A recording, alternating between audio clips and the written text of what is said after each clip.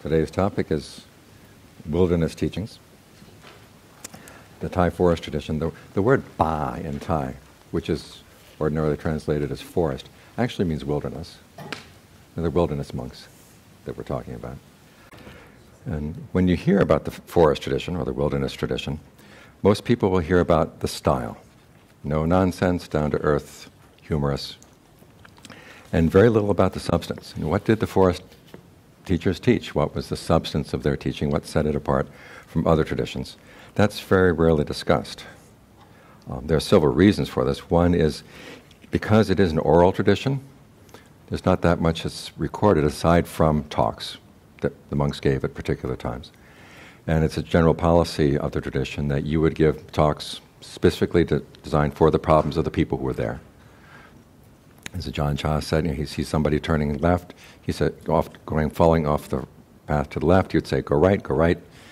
Another group of people come, they're falling off to the left, they're falling off to the right, he'd say, go left, go left. And so it's hard to generalize from talks like that as to what their basic policy was, or their basic teachings were. There's also the fact that they had what we should call sort of inside teachings and outside teachings, teachings for general public, and then teachings for specific meditators. When someone would come to the Ajahn with a specific question, you might get a much more detailed teaching than you would, say, for the general talks. Another reason is that there is a tendency not only in American culture but also in Thai culture to try to reduce every Ajahn to a soundbite. Ajahn Chah is all about letting go. Ajahn Mahaprabhu is all about fighting the defilements. And as you look at their teachings in a larger context, you realize that they have lots of different teachings for lots of different circumstances. And it misrepresents them to reduce them to a soundbite. Then the final problem, of course, is with the Western transmission of their teachings. Because it's an oral tradition, it's hard to translate it sometimes properly into English or into English that makes sense in terms of sentences. Many times they are addressing issues within Thai culture that the translators didn't know about. As part of their teachings were part of an ongoing discussion that the Western translators are only coming in on the tail end of the discussion, not knowing where it's coming from. And there is also a tendency to, especially back in the 70s, to basically interpret them as if they were Zen masters. People would get around after Ajahn Chah's talk in particular and say, well, what were the great Zen sayings he said today? And there's a lot more going on besides just the Zen aspects. So, in order to counteract this tendency, I'd like to talk today about what were the more substantial teachings that the teachers gave, particularly on issues that may be more or less controversial within the Theravada tradition. I'm going to be focusing on the teachings of three members of the tradition. One, Ajahn Mun, who is one of the founders of the tradition. He left behind only a small body of written teachings. One was a poem that he wrote by Utgar in 1932, and nobody knew about until after he died in 1949. It was found among his papers. He didn't have that many papers, but he just kept it in his bag, his shoulder bag.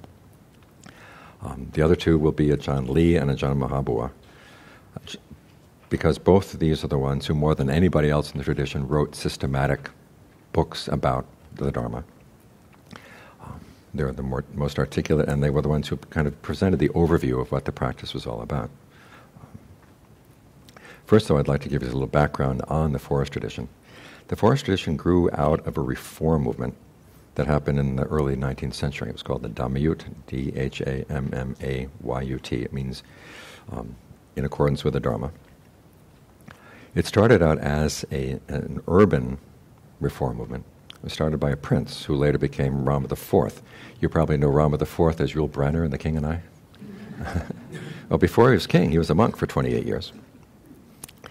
And the story goes that he became a monk right before his father, Rama II, died, and he was actually first in line for the throne. But in Thailand, the succession is not automatic. It's decided by the Privy Council. And the Privy Council decided that they liked one of his brothers better. So they chose the brother to be king. And so this prince, his name was Prince Mangkut at the time, decided it might be best for him to stay as a monk. If he disrobed, there would be political intrigue issues, questions about having been cheated out of the throne. So he stayed on as a monk for 28 years, and he decided, as long as I'm going to be a monk, I might as well do a good job of it. However, he looked around where he was, which was the main temple right next to the Grand Palace in Bangkok, and as he began to study the Vinaya, began to study the Dhamma, he began to realize that the practice, even at that temple, was pretty lax. Monks were openly violating a lot of the minor rules. He said, if they're openly violating the minor rules, what about the major rules that they're doing in private? And so he made a vow. He said, if there's any decent ordination lineage or training lineage left in Thailand, I want to know about it within 7 days. The third day after that, he met a Mon monk who started talking about the Mon tradition. Now, the Mons are an ethnic group that live mainly in western Thailand and southern Burma. And they had a reform movement back in the 17th century, and they'd been able to sort of maintain a record of ordination and teaching from that time on. And as Prince Mongkut quizzed this monk about their practice of the Vinaya, their understanding of the Dharma, he said, okay, this is the movement I've been looking for. So he went and reordained among the Mons and went and studied with them. Now his brother, Rama III, said, this is kind of embarrassing, a Thai prince studying with the Mons. I'm trying to think of what would be it would be like an heir to the British throne decided he wanted to study with some Irish people or something back in the 19th century. And so this is embarrassing, a Thai prince studying with the Mons. I will build you a monastery and you can do whatever reform stuff you want in the monastery. And so that was the beginning of the Dhammayut order. Now, after Rama III died,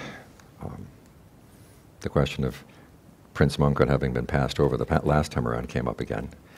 And they said, well, as a kind of formality, we'll offer him the kingship again. Now, we expect he's been a monk for 28 years, he'll probably say no, and then we can give it to the prince that we really want to give it to. And so they went in, they made the formal offering of the kingship to him, and he said, okay, I will disrobe tonight, and we'll start the coronation tomorrow. And so he became king.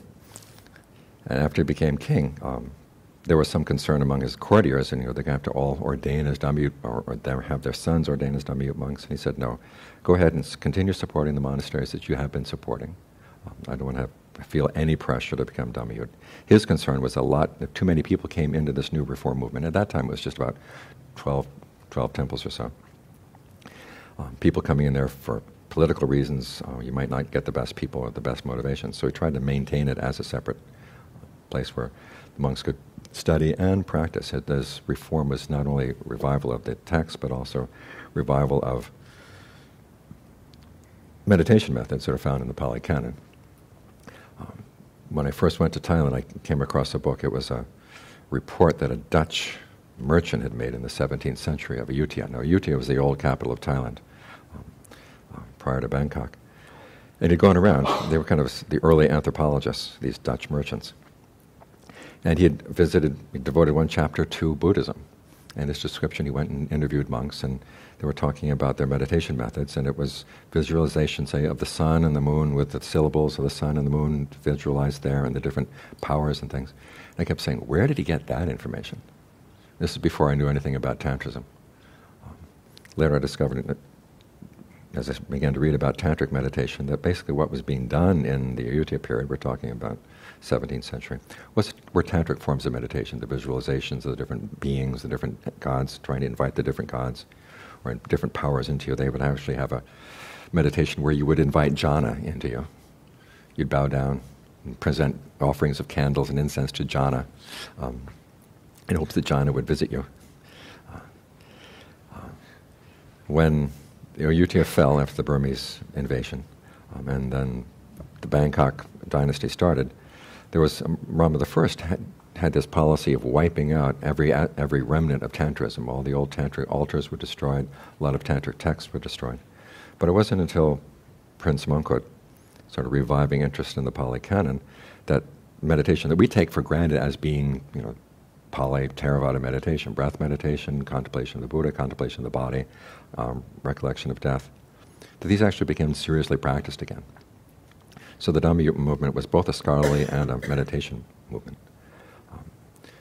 Rama V died in the late 1860s.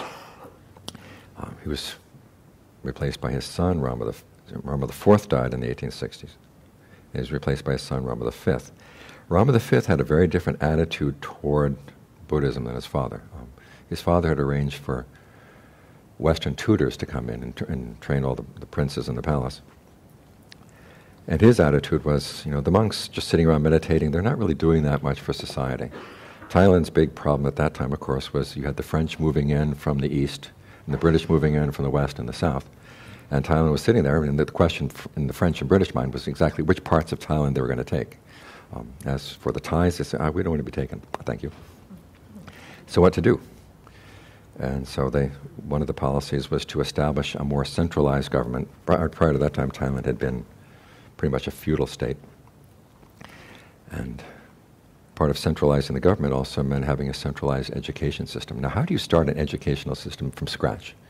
You don't have much funds, in terms of funds. You don't have any trained teachers. You don't have any land. You go to the monasteries and say, can we have a little bit of your land for schools?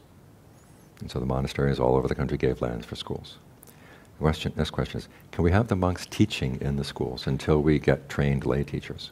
So a whole generation of Thai monks suddenly found themselves pressed into being teachers.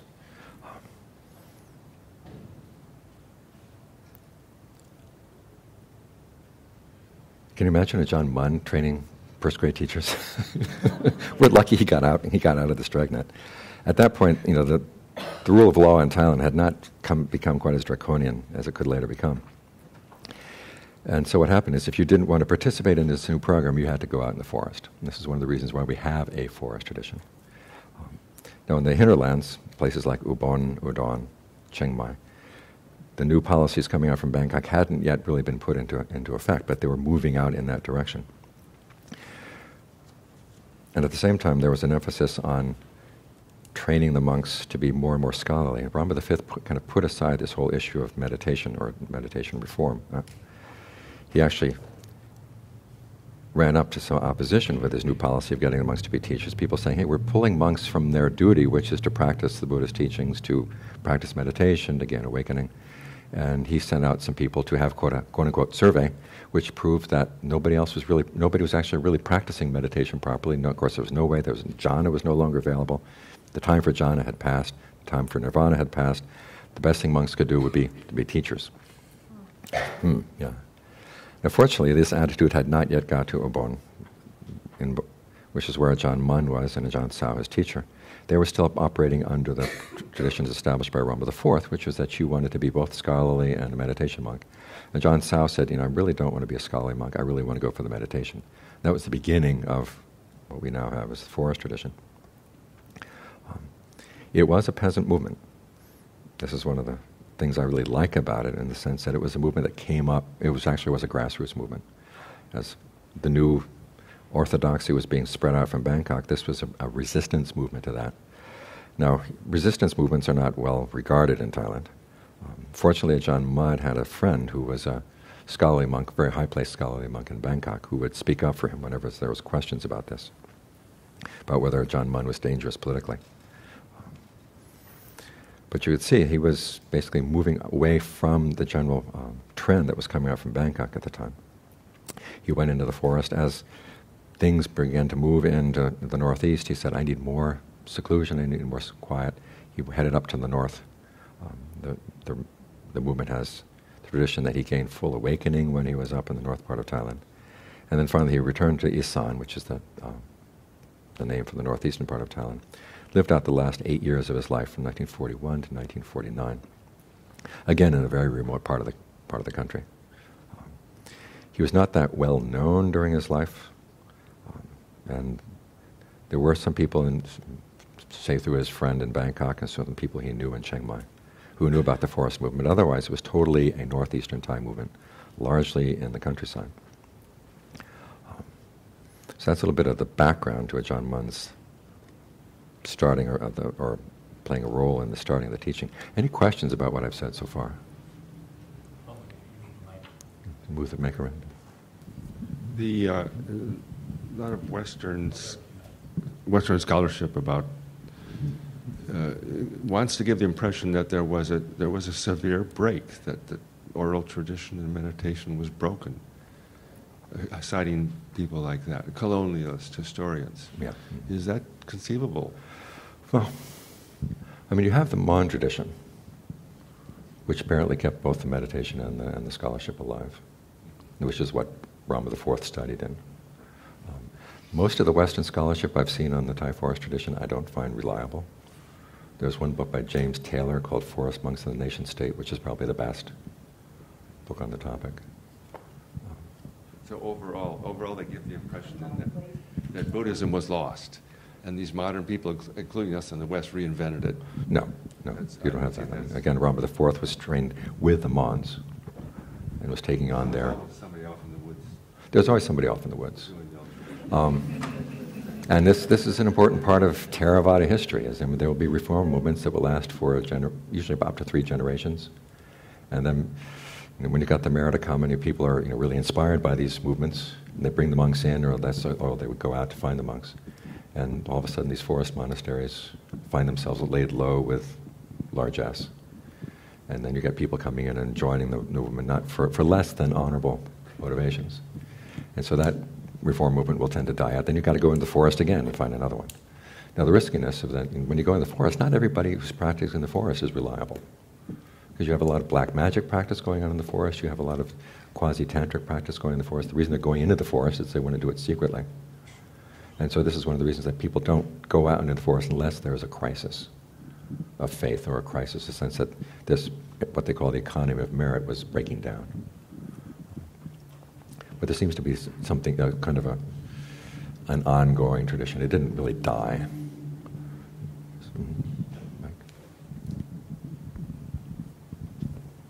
I keep finding myself wondering how many copies of the Pali Canon could there have been in existence at this time.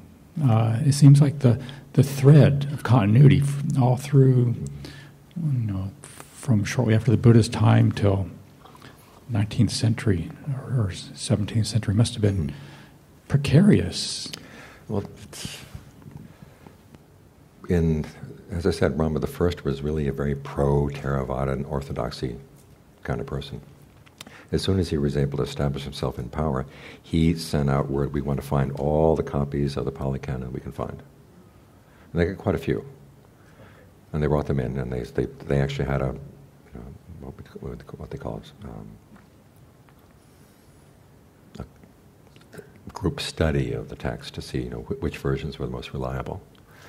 And this went on for several generations until finally, under Brahma V, there was what the version that is now used in Thailand was finally established.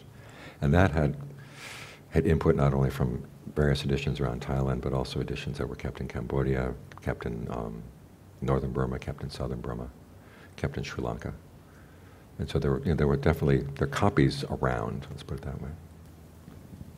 And finally, there was a reform movement in Burma, too, late 19th century. There were 2 reform movements. And was there cross-fertilization? No. Communication between Burma and Thailand? The Burmese had come in and they'd sacked Ayutthaya and they destroyed the city. Do you think the Thais wanted to talk to them? There was really no communication. Okay, thank you. The Burmese tend to also regard the Thais as monkeys, so it's... I guess I've kind of picked up some of the Thai prejudice on this issue, but no, they're mainly in conversation with the Sri Lankans. Okay. So is tantric yoga meditation practice part of the forest meditation, or not part of it? Not at all, no. Okay. Just a couple questions then. So there's this reform movement going on in Burma that's influencing Thailand. Well, the old reform movement. The old reform movement. And I heard some mention of, through the centuries, Sri Lanka, Burma, and Thailand had some of this exchange going on at points that they would send different people over to kind of reform the movement. So maybe you can speak a little bit about that. But my question then is, according to sort of what you're saying, is awakening is awakening. It's not necessarily the Buddha's awakening of the Buddha's time, because that was that time. But once the wheel was turned, the awakening of beings has been pretty continuous. So that really connects the Buddha's teachings. Are these beings who awaken, become awakened as a result of the teachings, and then they practice and give their teachings the way they're giving them. But the awakening stays pure and the same. Awakening is awakening across the board. I've talked to a couple of the Forest Ajahns who say one of the realizations that comes with arahantship is that the world has never been empty of arahants since the time of the Buddha. Okay. So it has been kind of a living tradition that's going on. So that's what's really carrying over the teachings, and the basics out of those, and who learns them and spreads them, and the text and whatnot are really sort of manifestations, as pure as unpure, those who are you passing can't really them. write a history of awakening. You can write a history of what the scholars had to say in this generation, what the scholars had to say in that generation, because they were the ones who were writing things down. But who were the actual monks and nuns who were lay people who were getting awakening? There was no history of that. There's no way. They don't leave traces, really. So we have their students. Well, we have this tradition where the students, started writing down the teachings, and of course it happened at a time when mass media were coming in. With the Ajahn Mun, there were no tape recordings available. With the Ajahn Lee, the very last year of his life, tape recordings started coming in, and we have a couple tape recorded talks by Ajahn Lee. With Ajahn Mahabua, we have this huge amount of tape recorded talks. So it's a very unusual tradition in a sense that has left this kind of record behind.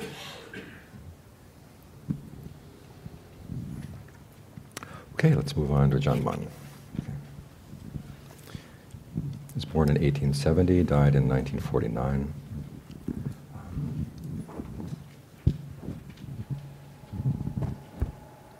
Just go straight to his teachings. Two of the teachings that he emphasized more than the others. And part of the problem of figuring out what Ajahn Mun taught lies in the fact that, as I said, only two written pieces remain from his work or his teachings. And so a lot of this is what we learn from his students, and people who live with him, people who studied directly with him. They would say, this is what he taught me, this is what he taught in general. You will also find that in the written record, when Ajahn Lee and Ajahn Mahabua talk about Ajahn Mun, they will talk about the teachings that they received directly from him. In Ajahn Lee's case, he wrote a book, Craft of the Heart, very shortly after his time with Ajahn Mun.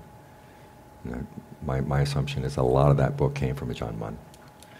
There's also the book Frames of Reference. It's his book on the establishing of mindfulness. It doesn't read like Ajahn Lee's other writings. And we do know that he visited Ajahn Mun very close to Ajahn Mun's death. Ajahn Mahabua tells the story that Ajahn Lee came, and with the few days he was there at his last visit, he said, I heard Dhamma out of Ajahn Mun I never heard ever before. And so we know that Ajahn Lee came back and wrote down Frames of Reference soon after his visit with Ajahn Mun. So I have some feeling that a lot of Ajahn Mun is in that book. So his basic teachings, in addition to some of the writings that we'll be looking at, the Dharma, practicing the Dharma in line with the Dharma and the traditions of the noble ones. These were repeated themes that he would teach. In other words, you have to bring your practice, or bring your attitudes, bring your behavior, your views and everything in line with the Dharma as it is, as opposed to trying to bring the Dharma in and try to make it yours. In other words, adjust it to fit what your preconceived notions are. He was often accused of behaving in a way that, or practicing in a way that was not Thai or Lao. Just going against Thai culture, going against Lao culture, the old ways of doing things that had become common. He said he wasn't interested in practicing in line with Thai culture or Lao culture. He was interested in practicing in line with the culture of the noble ones. Because if you want to become a noble one, that's the culture you have to practice. So, the idea that the Dharma has to be brought in line with a particular culture. I remember John Phương would mention that every now and then. He would say it with a very snide, sarcastic voice. Just the idea that she would try to bring things in line with a particular culture did not appeal to him at all. And that was very much against the traditions of the practice of the forest tradition. The traditions of the noble ones, these appear twice in the literature. Once is in the commentaries, and once is in the canon. In the canon, the four traditions of the noble ones are that you are content with any whatever robes you have, content with any food you have, content with any shelter you have. And at the same time you realize that there is danger even in the contentment and that you might grow proud about that. So you have to work on that too. The fourth one is finding delight in developing skillful qualities and delight in abandoning unskillful qualities. Now this goes against the grain for us. Most of us like our greed, aversion, and delusion, and giving them up is difficult. Sitting all night in meditation does not come easily, but you have to learn how to delight in the fact that you are learning how to do this and you're pushing yourself. The concept of the traditions of the noble ones also comes in a passage in the commentary where the Buddha, after his awakening, returns home to Kapilavastu. And the first day he's back, he goes out for alms. And the king, his father, comes down and says, "How can you do this? No one in our family tradition has ever gone for alms. This is disgraceful." And in the commentary story says of the Buddha, replied that I no longer belong to that family tradition. I now belong to the traditions of the noble ones. So in both cases, these teachings go against the grain of our normal attitudes, our normal tendencies, and they also go against the idea that the Dharma should be squeezed in to fit with a particular culture. The notion of practicing the Dharma in line with the Dharma appears in the Mahabharata Sutta, where the Buddha is saying that if you want to really pay homage to the Buddha, you practice the Dharma in line with the Dharma. And he says, as long as we do that, the world will not be empty of arahants. In other parts of the canon, the Buddha explains what that means is you practice for the sake of dispassion, you practice for the sake of disenchantment. Now, that doesn't sound all that attractive, but you have to realize, the basic metaphor that the Buddha used many times throughout his teachings was that we suffer because we're feeding on things, and in order to stop feeding, we have to develop the kind of hunger or lack of hunger that wouldn't cause us to feed. And to develop that lack of hunger, we have to develop a sense of disenchantment with the things that we're feeding on, disenchantment and dispassion with the things that we're feeding on. So this is practice for the sake of dispassion, practice for the sake of nirvana. The people who learned of Ajahn Mun's practice and were inspired by precisely this aspect, that he was really practicing for the sake of nirvana. There was nothing else that was involved in what he was representing, both in his teachings and in his actual behavior. Several years back, when I was back in Thailand for Ajahn Sawat's funeral, I was asked to give a Dharma talk. And you know me, I don't like giving very long Dharma talks. If you ever listen to anything on dharmatalks.org, it's very rare that a Dharma talk lasts more than 20 minutes. They were hoping for an hour talk. And I basically talked about my time with Ajahn Sawat, and that these were the two teachings that he had carried over when he came to the States, was teachings on the traditions of the noble ones, teaching on the Dharma in line with the Dharma. Wrapped up the talk pretty quickly, got down from the Dharma seat, and went back to my hut. I found out later that they invited another Ajahn to kind of fill up the time that was remaining. And he gets up in the Dharma seat and says, "Well, that Western monk just said everything that was really worth saying." So those are the themes of the forest tradition. Traditions of the noble ones, practicing the Dharma in line with the Dharma. A couple of other themes that come out through Ajahn Mun's teachings in his life is that the whole idea of refuge is very important. That you're out in the wilderness, you don't have much protection aside from the fact that you believe that this practice itself is going to protect you.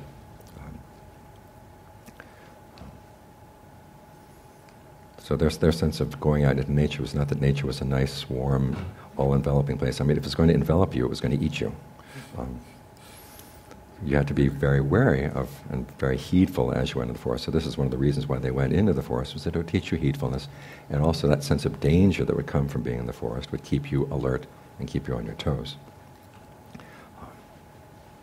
Ajahn Mun was renowned for his psychic powers, primarily his ability to read people's mind. His primary teachings were the Four Noble Truths and the Four Establishings of Mindfulness.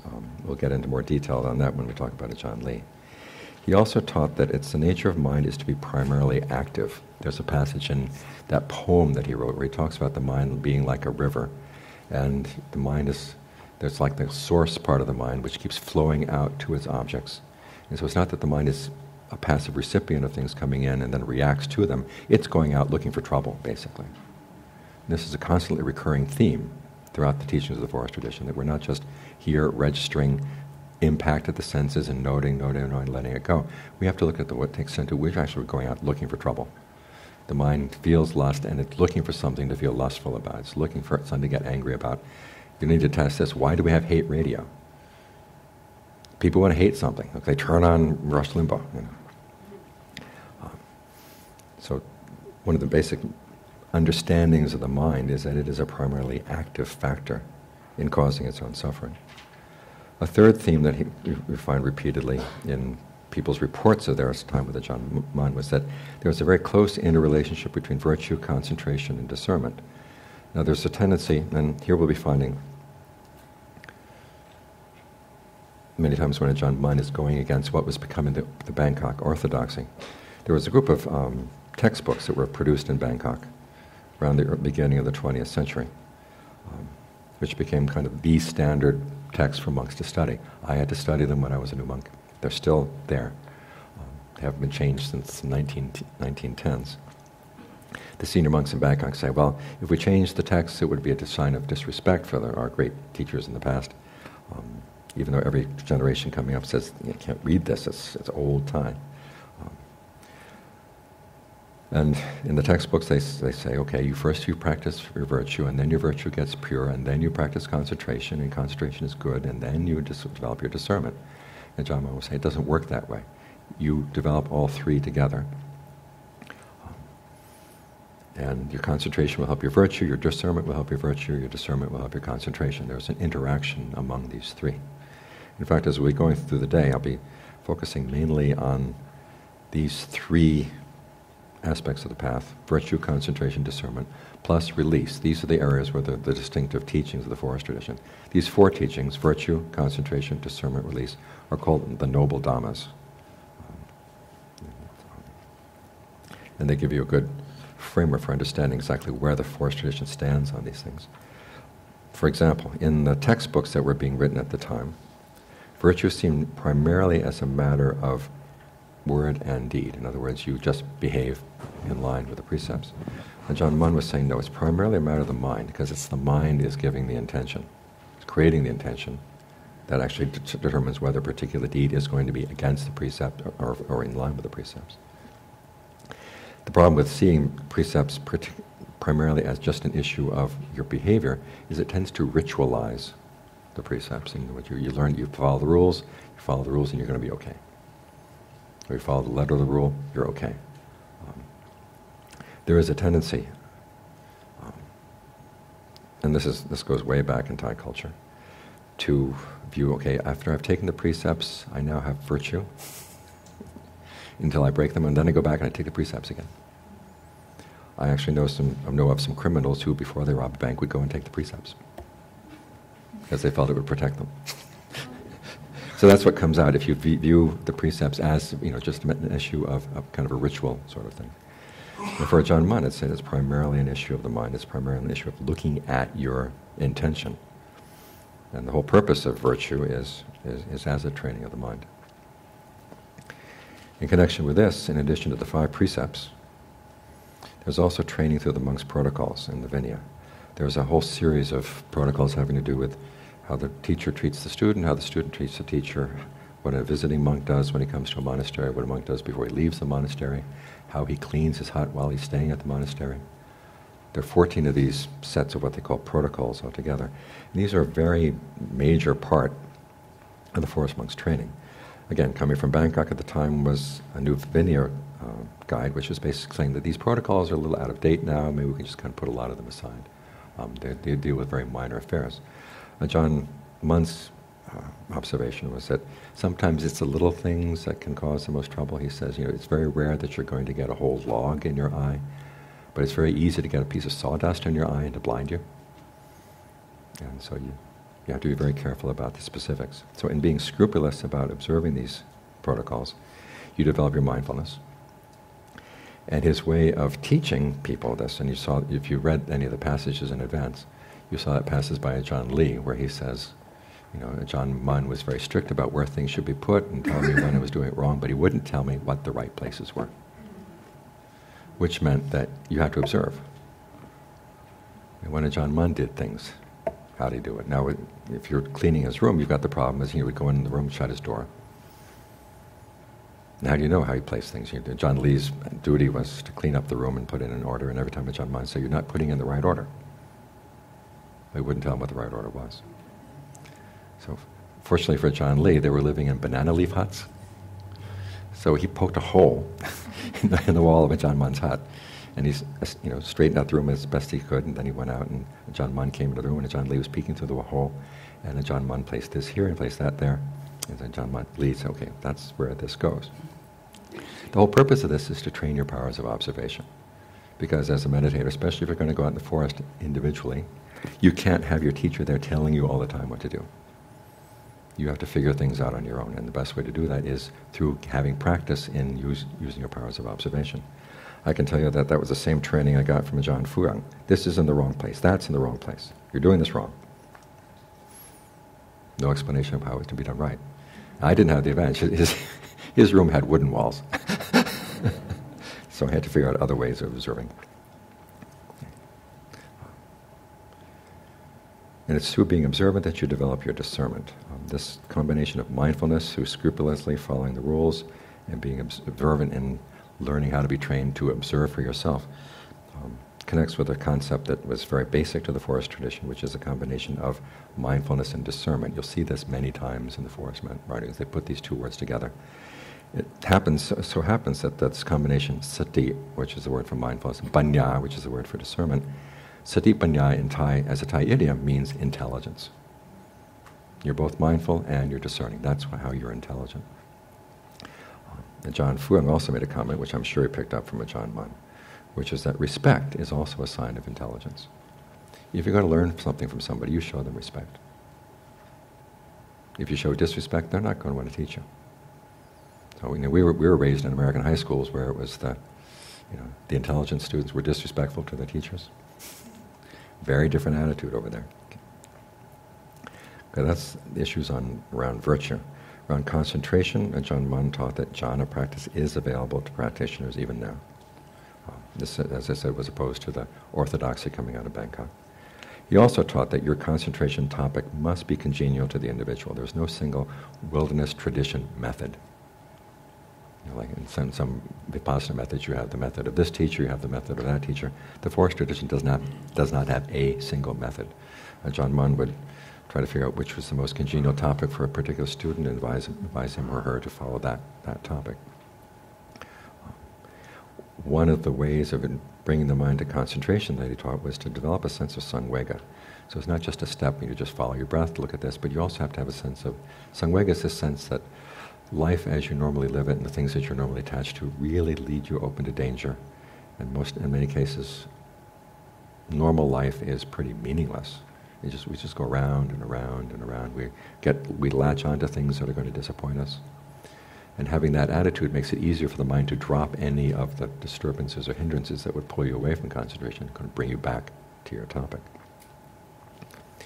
He also taught that tranquility or calm, samatha, and vipassana or insight are not radically separate. The two practices have to go together. An analogy that Ajahn Lee gives, which I think he picked up from Ajahn Mun, which is that with concentration practice or samatha practice, you cut down a forest, and with vipassana, you take those same trees and you burn them. In other words, as you're getting the mind into concentration, you cannot get the mind into concentration without some discernment. You have to see, okay, what are the problems that my mind is having right now? What are the issues? How can I, again, using your ingenuity, being observant, how do I deal with these problems? So there has to be some element of discernment in your concentration. At the same time, for discernment to be really precise and to really get to the details of what's going on in your mind, you have to have solid concentration. So the two go together, and they're actually, it's like learning how to do something, and then you learn how to observe yourself doing it. It's the same thing that you're doing. It's the same, when they say that you're practicing meditation, they just use the word gamatana or doing samadhi. But in doing samadhi, it's both samatha and vipassana that go together. And it's just that as you get more and more practice at it, you begin to learn how to observe yourself better, what you're doing. So the two practices are not separate. Now Ajahn Mun had a tendency, when his mind was settling down, to have lots and lots of visions. In fact, this is what he became famous for when his biographies came out. A lot of it had to do with Ajahn Mun's visions, which caused some trouble, which we'll talk about later on. What's interesting is from what Ajahn Fuang told about his time with Ajahn Mun was he was taught, you do not trust your visions. Because you can imagine someone out practicing the forest alone, a vision comes up. If you believe everything that comes into your mind, you're going to go crazy. And so this is, I think, one of the most amazing things about Ajahn Mun is he did not go crazy practicing alone in the forest. He was able to figure out, okay, if the vision comes, what is the Dharma lesson here? And then the next section is, okay, does the Dharma lesson here fit in with what I already know about the Dharma? Does it sound like it's reasonable? If it does, then we put it to the test. You actually put it into practice, and then you judge what the results are. This is kind of, in the principle of the Galama Sutta. You don't believe things, you don't believe things just because they come from what seems to be an authoritative source. You actually have to put them to test in your practice.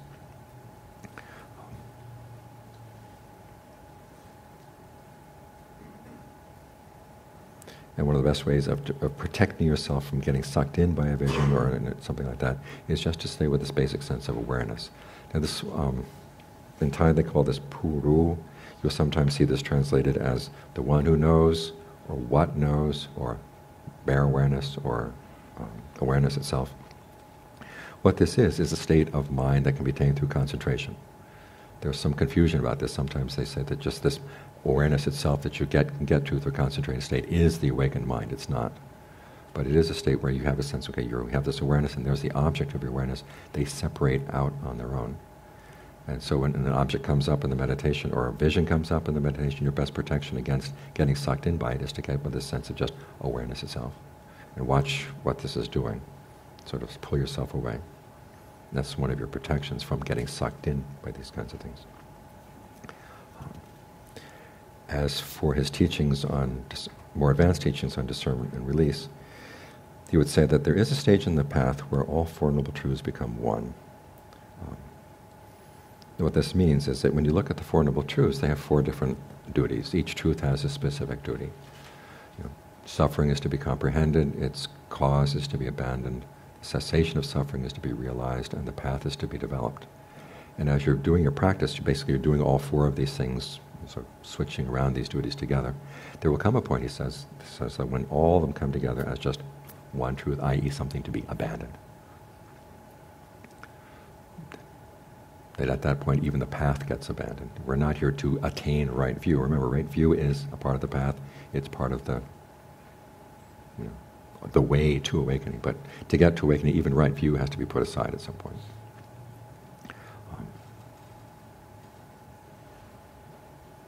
Secondly, he said, at the state of full awakening, it is not devoid of consciousness. And this was an issue that caused him some concern, because after he'd had some of the noble attainments, he was, he'd been reading the text coming out of Bangkok, and they said, that basically awakening is a blank out. There's no consciousness in awakening at all. And yet here he had been able to, I seemed to have let go of everything. And yet there's still an awareness there. He went and checked with his friend, who was that senior monk in Bangkok, who was also a scholar, and who fortunately did not buy into the orthodoxy that was coming out of Bangkok at the time. He checked around in the canon, and sure enough, there are passages in the canon that talk about an awakened awareness, awakened consciousness.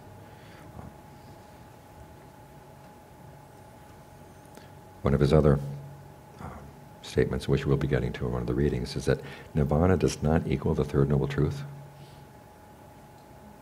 The Third Noble Truth is the step to nirvana. It's the point at which nirvana is realized. But the nirvana itself lies beyond the Four Noble Truths. And this also relates to an important distinction that you will see throughout the forest tradition, is that in the commentaries they will make a distinction between conventional language and ultimate language. In other words, conventional language, we talk about there being people in this room. In ultimate language, you say there are aggregates in this room, or there are sense media in this room, or there are elements in this room. From Ajahn Mun's point of view, both levels of language are conventional. And he would contrast those with the actual experience of release, which lies outside of even the terms of right view. In this case, he's following the use of, there's the word Pradamatta, which the commentaries interpret as meaning ultimate language. Bhardamata appears in the Pali Canon to mean release. So even the teachings of the Buddha are on the level of conventional reality. They're useful conventions for the sake of release, but even at the point of release, even those get put aside. So, those are John Mun's basic teachings on virtue as basically an issue of the mind, concentration as being one, open and also necessary for the path. Lack of division or lack of clear distinction between samatha and vipassana. And then the teachings on how even the Four Noble Truths are to be put aside in awakening. Any questions on any of that? Right there, there's this book by Paul Griffiths called Mindlessness, Buddhist mind, body problem, whatever. And then other people write that too, that Rod Bucknell and Martin Stewart Fox, the people who are responsible for the light jhanas, that the fourth jhana or the eighth jhana, whatever, is absolute death. It's absolute obliteration of consciousness. No. At least not from the point of view of the forest tradition. And there's no support for that in the canon either. Now the commentaries, I neglected to mention that it was mentioned that it was under Rama V that the commentaries started being brought back into town and being seriously studied.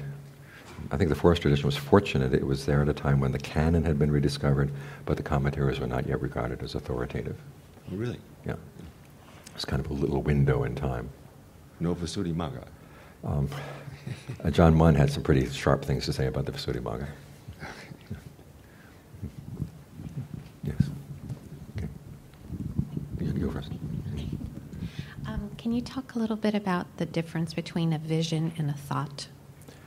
Okay, visions come at you with this sense of it's a full reality being presented to you. You know, so you can think about devas, but if you actually see a deva appearing in front of you, You're watching a movie. It's like you're watching a movie and you're not in control. And the vision comes and there's a strong sense. And again, that could be coming from within and it could be coming from without, which is another one of the reasons why you don't give credence to visions. But he talked about his visions. He would talk about his visions, turned out only to people who were having similar problems. I mean, according to John Fuang, he was very private about his visions. And John Fuang was another meditator who tended to have lots of visions. And then John Munn came down on really hard for talking about his visions to other people. He said, you talk about your visions with your teacher, nobody else. Now what happened, of course, is that people were having visions, issues. Deva came and told me to do this. And then John Munn said, well, I had a Deva come and appear to me and tell me to do that. And this is what happened when I tried to actually put that into practice. Now that got remembered.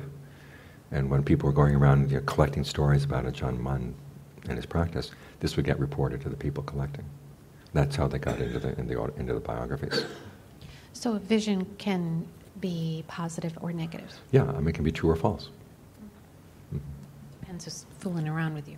Yeah, mm-hmm, mm-hmm. And your mind might be fooling around with you. Mm-hmm. Yeah, there's a question over here.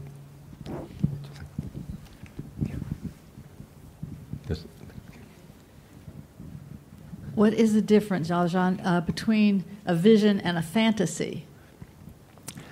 Again, you've got to test it in just the same way. In other words, I mean, you can have visions are kind of like dreams. And again, how much can you trust your dreams? But occasionally, every now and then, comes a dream which gives you some useful information. And so this is why you have to, as I say, filter the vision, what you're going to take away from it. So, now, by and large, as John Munn would say, if he was teaching someone who was not right with him, he'd say, let your visions go.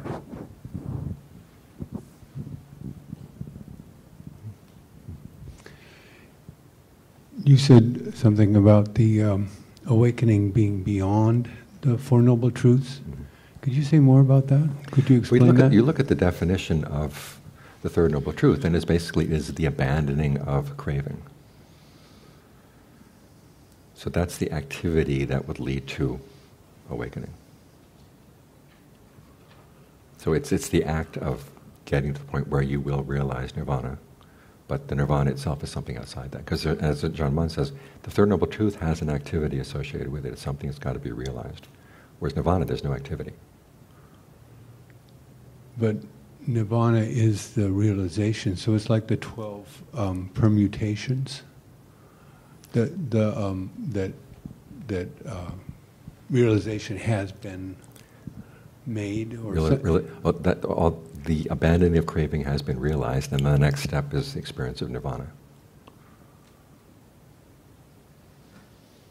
You can see this is one of the reasons why the forest tradition was something of an anti-scholastic movement, because there's a tendency among scholars to want to say, okay, we've got reality pinned down in our words. We've got the net that covers everything. And the forest tradition was saying, no, there is an area that's beyond language, that's beyond even the Four Noble Truths. But in reality, the awakened mind is continually reinforcing what the Noble Truth is, isn't it? Yeah, the awakened mind is doing one thing, but the nirvana itself is not the same thing as the awakened mind. In fact, that you have a mind that's still functioning in the world after awakening. That's part of the fuel remaining. And when they have nirvana with fuel remaining and nirvana with no fuel remaining. When you hit the point where there's no fuel remaining, there's no activity at all. The nirvana with no fuel remaining is parinirvana, isn't it? Yeah, that's after death, yeah. It's over here. Oh, move the mic around.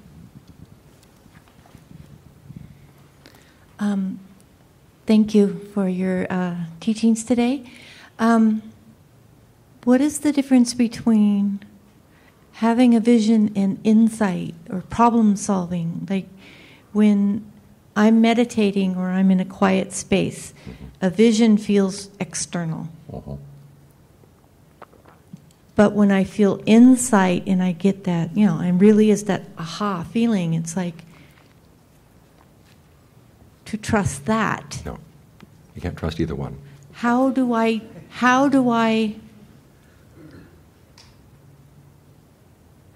challenge that aha feeling, that insight feeling? Okay, John Lee has really good advice on that, and he says, if you get an insight like that, ask yourself, okay, to what extent is this not true? To what extent is the opposite true? So you don't go just down the road in one direction. And then you compare what your insight was with what you know of the Dharma. And if it seems reasonable that it fits in line with, then you say, the next thing you've got to do is test this. What would this mean in practice? How would this apply to my actual decisions in life? And test it. Say, okay, if I actually follow this, what comes about as a result? So it needs to be tested. You also said to think about if it comes 3 times. If a vision comes 3 times, you tend to take it a little bit more seriously than if it comes once. I remember being with Ajahn Fuang. If something happened in my meditation once, he said, I'm not interested yet. I just repeated what she said. I'm not done. So whether it comes from within or comes from without, you've got to test it. You can't trust everything that comes up in a concentrated mind. And if it's a kind of vision that it doesn't really make any difference in terms of your behavior, you say, well, that's interesting, just put it aside. Gina Nayon has an interesting test, which is when you have an insight like that, look at what your next mind state is after the insight. If you kind of grab onto it, okay, you've made a mistake. Yeah. What about the kind of spiritual experience? What category is that in? Is that a vision type or? No, it's not a vision. It's not a vision. So if I have a burning bush experience, this is not a vision. I can trust that. Okay, even if it's the burning bush sitting in front of you, you say, who's playing with me? Real insight is when you begin to see your own mind's activity in the course of saying, this is how I'm creating suffering.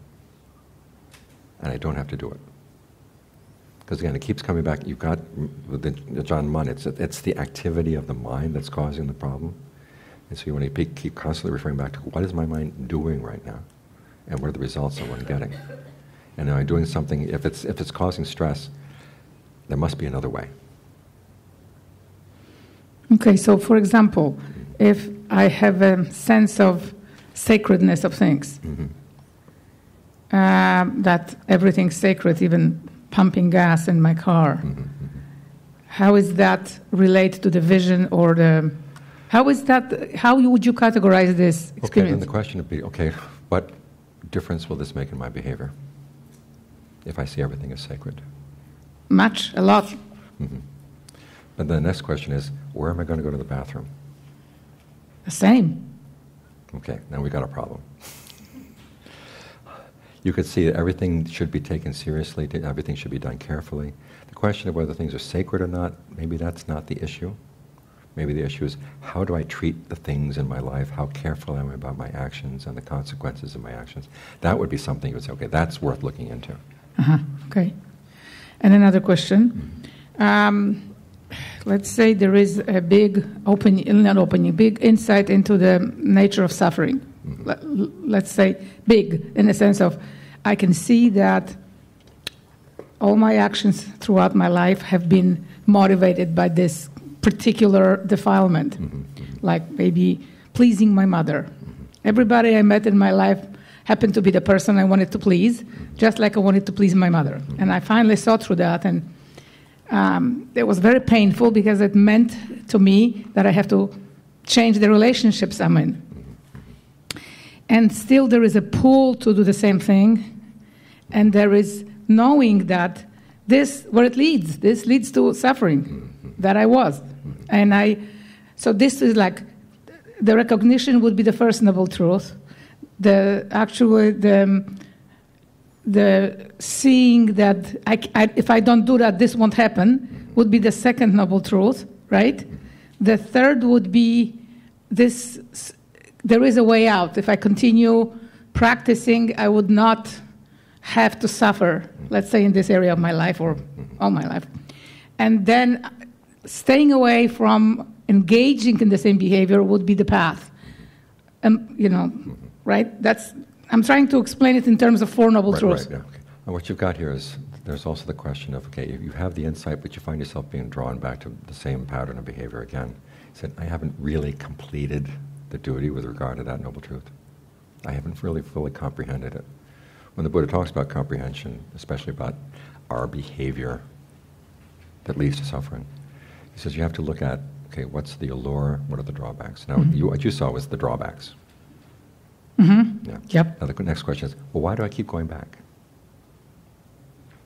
And that there's something in there that wanting to please somebody, it feeds something in your mind. Right, I hear you. Yeah. And you've got to look at that more carefully. Right. Thank you. Question here. So detailed question. You mentioned that Ajahn Mun said concentration topic must be congenial to the individual.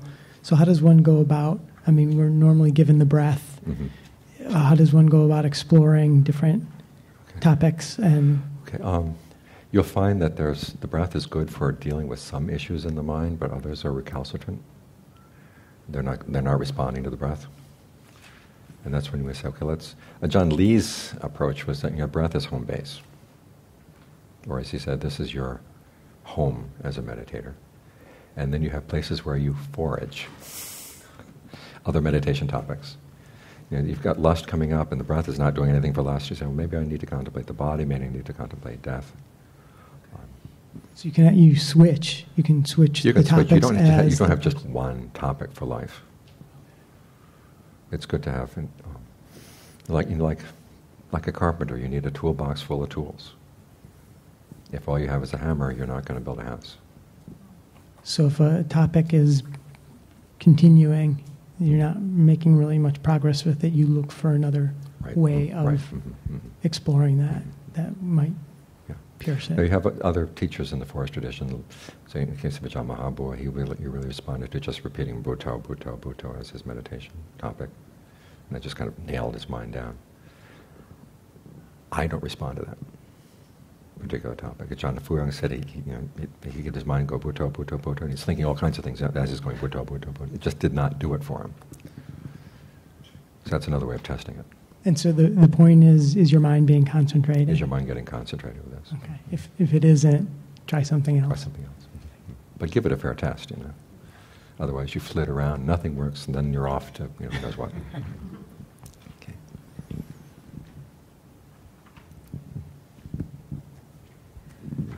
Okay, let's look at some of the readings.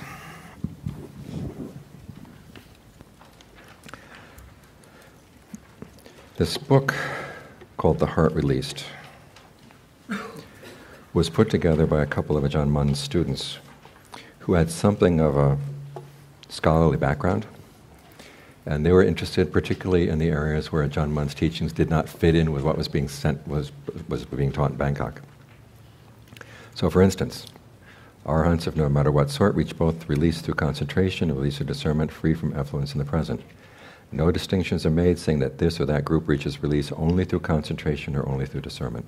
In other words, you need both. In particular, you need right concentration. Here he's going against the idea that you can have dry insight.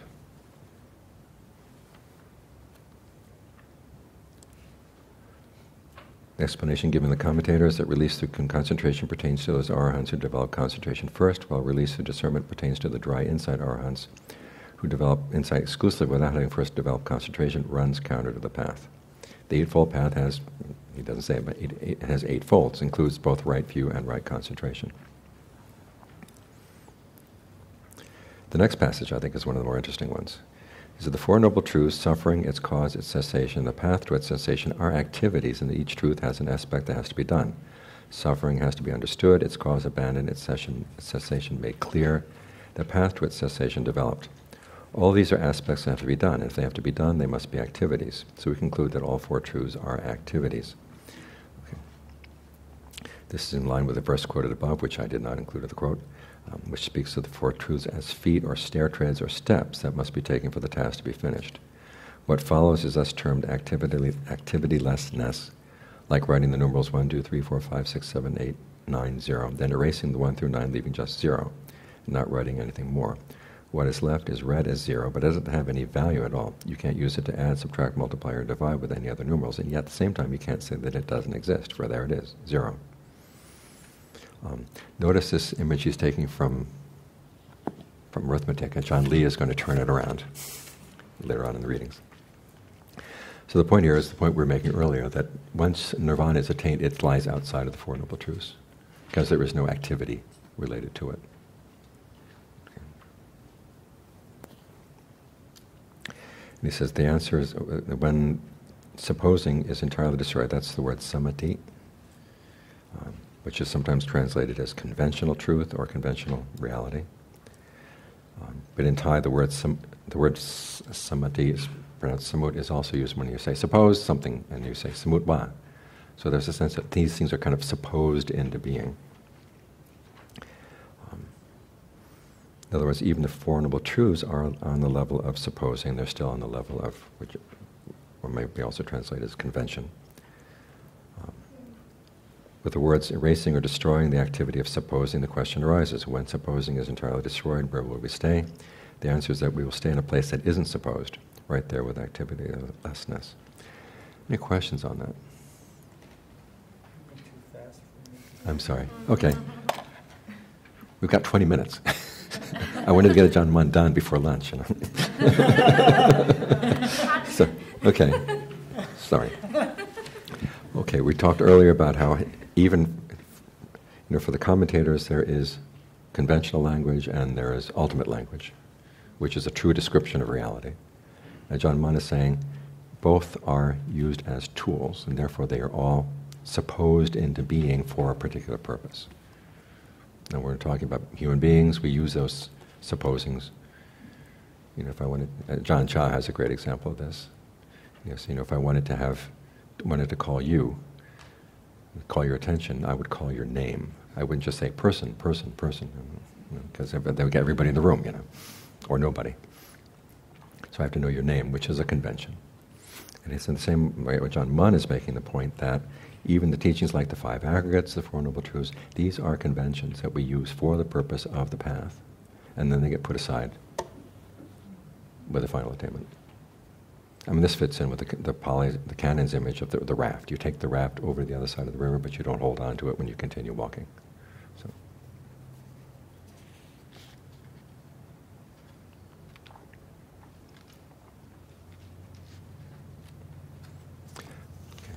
The next passage. So the earnest meditator comes to analyze things down in line with their inherent nature, seeing that sabbe sankhara cha, sabbe sankhara dukkha.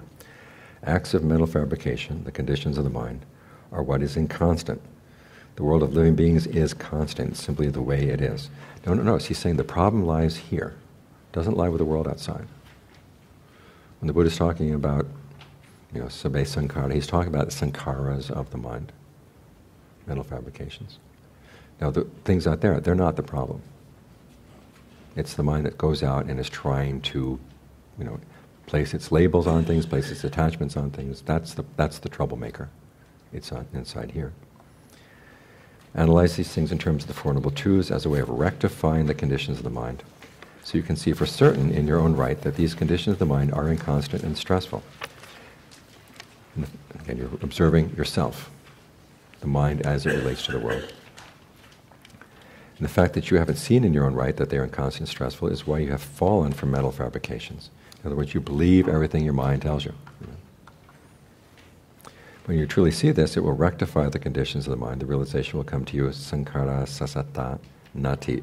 There are no mental fabrications that are permanent and lasting. Mental fabrications are simply conditions of the mind, like mirages. As for living beings, they have been a constant feature of the world all along. Okay. In many places in the forest tradition, they will talk about the importance of your labels, the sanya that you place on things. These are the troublemakers. Once you say this is this and that, and you believe it and you jump on it, and then you create trouble. When you know both sides, that living beings are simply the way they are, and that mental fabrications are simply a condition of the mind that supposes them, then titiputam, the primal mind that has no conditions, can gain release. Okay, there is this primal mind. Now we'll be getting a little bit into this later on, exactly what is the primal mind that has been here. And the question of is this kind of a sneaking in the idea of a self through the back door? Well, there is no label of self in that condition, or that state of mind. As for the teaching that all phenomena or regularities of behavior are not self, how could they be the self? Their business is simply to arise the way they do. Thus the Buddha taught, sabbe tammanata, all phenomena are not self. We as earnest meditators should investigate things to see them clearly in this way. Until the mind is made to converge, enabling us to see truly and vividly along these lines in our own right, at the same time giving rise to the knowledge that accompanies this vision.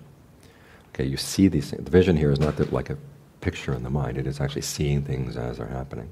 And then there's a knowledge that comes based on that. This is what is meant by Uttana Gamani Vipassana, clear insight leading to emergence. Okay, this is the insight that leads you outside of the cycle. We should work at this stage until it is mastered, until we see truly and clearly, along with the full convergence of the mind and its concurrent knowledge. Now here again, it's the convergence of the mind really coming together, very deep concentration, and there's a knowledge that arises together. As you're going through concentration, you find as you get deeper and deeper concentration, different levels of fabrication kind of peel away, until you get to this final state where all the fabrications peel off. Okay, finally we come to the realization. This is the knowledge of no more birth. This is the last paragraph. This stage is not an assumption or a supposing. Again, this is something that lies beyond the limits of what language can describe. It isn't fabricated or conjectured into being, nor is it anything that can be obtained by wanting. Now, however, he goes on to say, it's something that appears, is, and knows entirely of its own accord. Okay, this quality of the mind is not something you can create. However, you can get there through practice. Notice he says it can't be attained by wanting, but you have to want to practice to get there. So simply wanting is not going to get you there, but saying, okay, focusing my desire on the path of practice will get the results if you really do it. Intense, relentless practice in which we analyze things shrewdly our own is what will cause it to appear of its own accord. So again, the path is something that you do, but this realization when it comes is something, it's not done. It's something that's independent of doing. And until you get there, you don't realize the extent to which you are creating all your reality.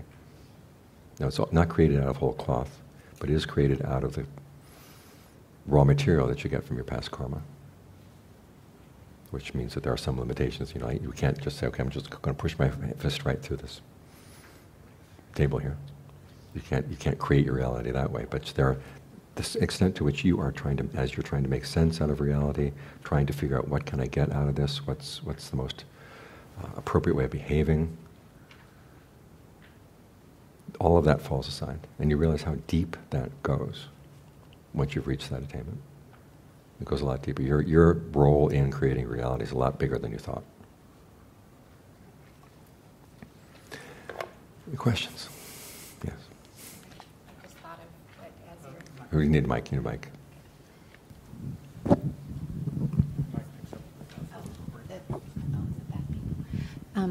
So as you were talking about, we get a realization or an understanding of reality. Is that when we finally figure out emptiness? Okay, emptiness has lots of different meanings. We could spend a whole day on the meanings of emptiness. There's the emptiness of the mind when it's free from disturbances. There's the emptiness of any self in all the phenomena that you're engaged with. And there'll be kind of levels of emptiness, but finally when the mind is empty of defilement, that's the ultimate emptiness. Now the question of, is this empty of its own nature? That question never comes up in the Theravada. That's a Mahayana question. So emptiness is not a Theravadan principle? Emptiness is a Theravada principle, but it has its own meanings within the Theravada context, which are the three that I gave you just now. Empty of disturbance, like the mind when it gets into concentration. Empty of any sense of self in anything that you experience. And then emptiness of defilement, which is the mind of the Arahant. Okay. Those Thank three levels, yeah. Would you say that the primal mind is awareness? No. Okay. It's something that lies deeper. And there's a really nice passage in, there's one of the books on the table back there, it's on Ajahn Chah's Still Flowing Water. And there was a recorded conversation where someone finally put that question right to Ajahn Chah. And he said, oh, because they were assuming that, that your basic awareness, the awareness of kind of that's there all the time, is the same thing as the awakened mind. So they asked him, is that the case? He said, no, why would it be the case? And we're fortunate, I know the monk who asked the question, and he was one of these monks who liked to ask questions all the time, constantly doubting. We're fortunate that he actually asked that question, and it was recorded. The answer was recorded. This gives you another sense of how difficult it is to kind of get to what the Forest Ajahns were teaching. If that hadn't been recorded, Thank you. There wouldn't be any. Yes.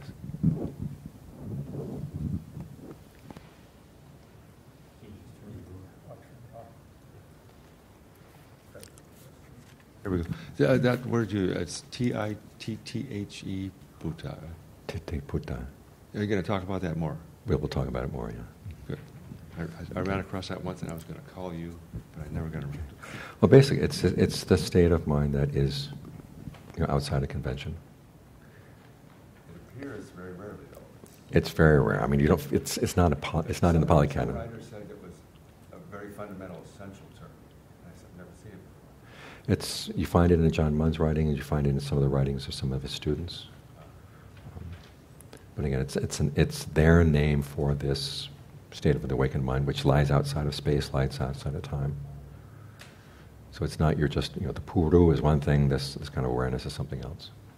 What knows is one thing. The state of awareness is something else. And you can tell us all about it. I can't. There's not much to tell. You can talk about how to get there, which is what the purpose of talking is. But we can't say. I mean, it doesn't play any role in the causal system at all. It's not the ground of being. It's not like Vivanga. No, it's not the Vivanga. Sort of and it's not the underlying- ground of being or anything. I mentioned earlier some of the issues of translation. There is a translation of Ajahn Chah talking about the ground of being in a book. I've asked many Thai people, how would you say ground of being in Thai? And they give me this blank look. And it's just not, it's something that the translator inserted. It's another reason why you have to be careful about reading these things in English. Anything else? We've got 5 minutes. Yes. I think one of the teachings was that a lot of suffering originates within. Mm-hmm. But when I understand that in theory, but when I see like the Syrian refugees, right, Mm-hmm. so much their suffering is external, or people getting tortured in prisons. Yeah. Like, how would I explain it to them? Okay. First you would have to say, get them out of that situation so you can actually talk to them. Because seeing the extent to which you are creating suffering out of a really bad situation is very, very difficult. You have to have a background to say, okay, I'm coming into a bad situation and I know that I have the choice to suffer or not to suffer from this bad situation. And that requires being able to step out of it for a while.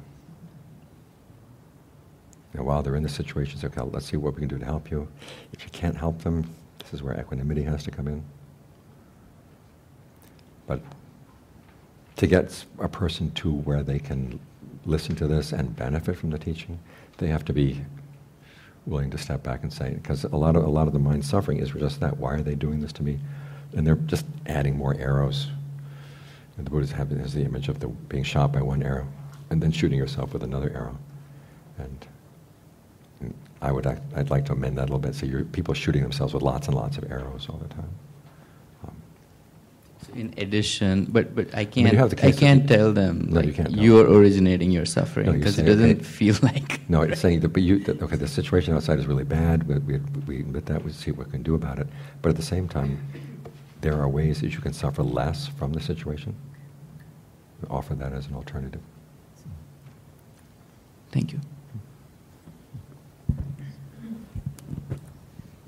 Could you just say a little bit more about this? My role in creating my reality is a lot bigger than I think it is. It's a lot bigger than you think it is. Okay, well, you think about when the Buddha is describing dependent core rising, and there's all those stages that lead up to sensory contact. You're doing all that all the time. Even before you have, sights coming in the eyes, sounds coming in at the ears, smells, tastes, whatever coming in at you. The mind has already prepped itself. And if it does that in ignorance, it's going to lead to suffering. So you look at, there's mental fabrication, verbal fabrication, bodily fabrication, all the factors of name, including your intention, perception, attention. Just the fact that you are primed to look for something in a particular situation, or primed to interpret something in a particular way as you approach the situation. Your choice of what you're going to pay attention to and how you're going to interpret it when it comes. You're already primed. So everybody is primed differently. We're all primed differently, and we're all doing it out of ignorance. This is why we're all suffering. And so the whole purpose of the meditation is to kind of get you back through those earlier stages. Oh, I'm doing this, I've done that. Like you can see this when you're dealing with, distracting thoughts in your meditation. At first it seems like the thought is just coming up full blown. And then as you get quicker and quicker in catching it, you begin to realize there are steps that you are going through in interpreting that. There may be kind of a little stirring at kind of the borderline between your awareness and your sense of the body. You can't really at that point say whether it's really physical or mental. It seems to be kind of both. And you have the choice of placing a label on that. Say, oh, this is a thought about Rita. Or this is a thought about the bakery, whatever. And then you run with it. There was a choice there. You have the choice not to interpret it that way. And part of you say, well, how am I going to live if I don't interpret things this way? You find you can live very well. But the mind has a sense of obligation. I've got to place labels on these things, and I've got to, identify and run with every thought that comes in. There's this compulsion that we have.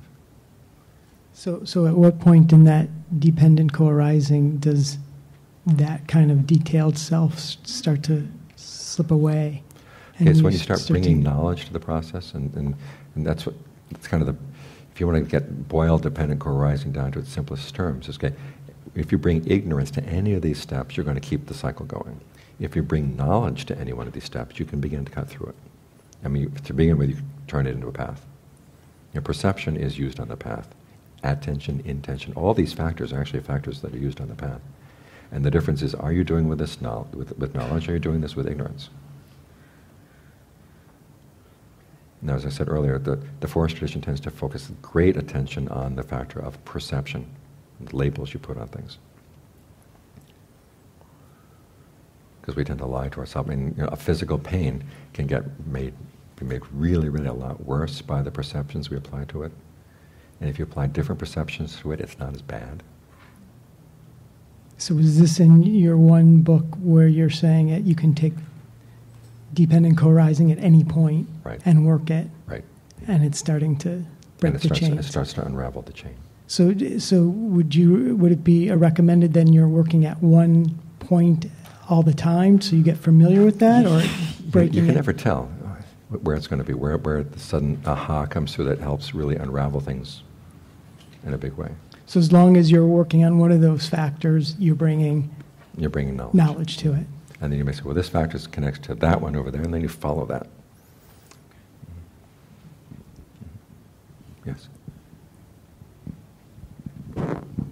Did the tradition established by Ajahn Mun include the compassion component, or the devotional, or practice of the Brahma Viharas? Or okay, there's in terms of the compassion, Ajahn Mun would develop the Brahma Viharas every day 3 times.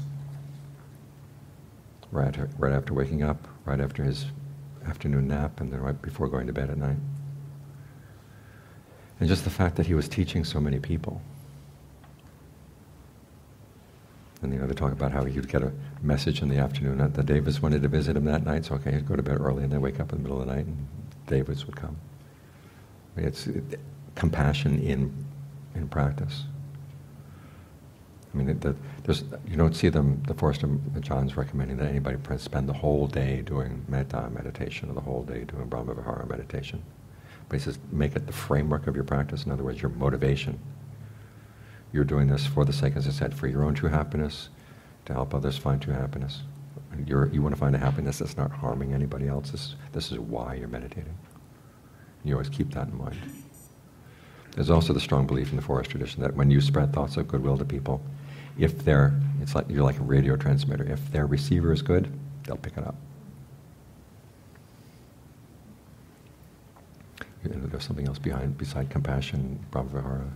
Oh, devotional. When you take the Buddha as your refuge, by going into the forest and say, okay, I'm going to depend on the Dharma to see me through. I mean, there was a lot of chanting. We did a lot of chanting. But at the same time, it was not the same like you have sometimes in the monasteries in Bangkok, where they have the group gets together as a group and they do their chants as a group every day on a regular schedule. They apparently staying with Ajahn Mun. Each monk was expected to do his own devotional practice separately. But there's a very strong sense, as I said, the best way to pay homage to the Buddha was to practice the Dharma in line with the Dharma. Now, this did not preclude bowing down, chanting, having a very strong sense of being devoted to what the Buddha was saying, because you have to be really devoted to the Buddha in order to follow this. I mean, this is what the quality of faith and conviction is. This is what conviction means in Buddhism, i.e. conviction in the Buddha's awakening, and the implications that has for you, and how you're going to run your life. If someone came to one of the forest masters, and after reading about, the Zen master says, kill the Buddha, and the master said, we don't do that in this tradition. However, I mean, my reading of that, if you see the Buddha on the road, kill him, means don't believe every vision you get, Because what if the Buddha comes up to you on the road and says, you've got to do XXX? You've got to test that. You can't fully believe everything that comes to you that way. Yes. Can you get the traveling mic?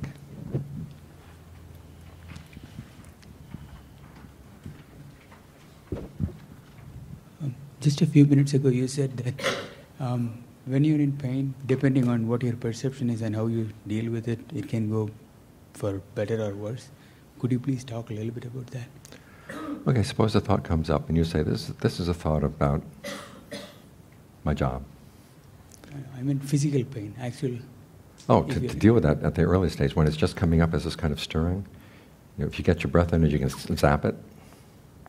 And it's kind of like a little knot that's beginning to form. You just zap it and it just releases. When I first mastered this stage, I felt it was like I was being a spider on a web. And this fly comes and it catches on the web, and I go out and take care of the fly, and then I go back to my little corner. You can do that with physical pain? With the physical pain, what you're doing is you're dealing with the tension around the pain. And then you also do that to any thoughts that are coming up. So, do I have to believe this thought? No. Sometimes you use another perception to go with the pain. Like, one of my favorite ones is, you're riding down the road. Now, the way we ordinarily approach pain is if we're sitting facing the front of the car and everything is coming at us, turn around. Get in the back seat, one of those old station wagons where the back seat faces back. And as soon as you see the pain, realize it's going away. It's going away. It's going away. I'm not the target. And that changes your relationship to the pain. Okay, it's lunchtime. We will meet back here at 1. We will meet back here at 1. We will meet back here at 1. We will meet back here at 1. We will meet back here at 1. We will meet back here at 1. We will meet back here at 1. We will meet back here at 1. We will meet back here at 1. We will meet back here at 1. We will meet back here at 1. We will meet back here at 1. We will meet back here at 1. We will meet back here at 1. We will meet back here at 1. We will meet back here at 1. We will meet back here at 1. We will meet